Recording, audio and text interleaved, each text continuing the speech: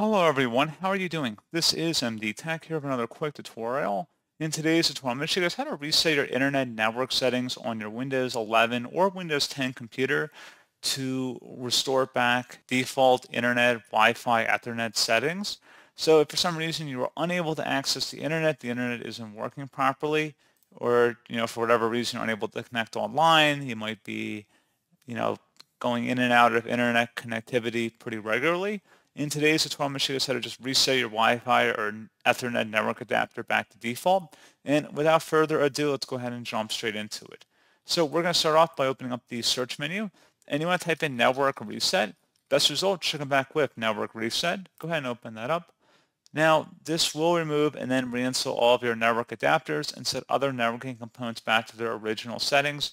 You might need to reinstall other networking software afterwards, such as VPN client software or virtual switches. Your PC will be restarted. So before you click the Reset Now option, if you're using Wi-Fi to connect to the internet, please take note of your Wi-Fi username and password before you sign out, because once you select that option and restart your computer, you will need those credentials in order to get back on the internet once your computer restarts. Please keep that in mind. Select Reset Now, select Yes, and now you will be automatically signed out of your computer within 5 minutes. However, I would suggest just manually closing out of any open programs or applications, save whatever work you're working on, and then just manually restart your computer here.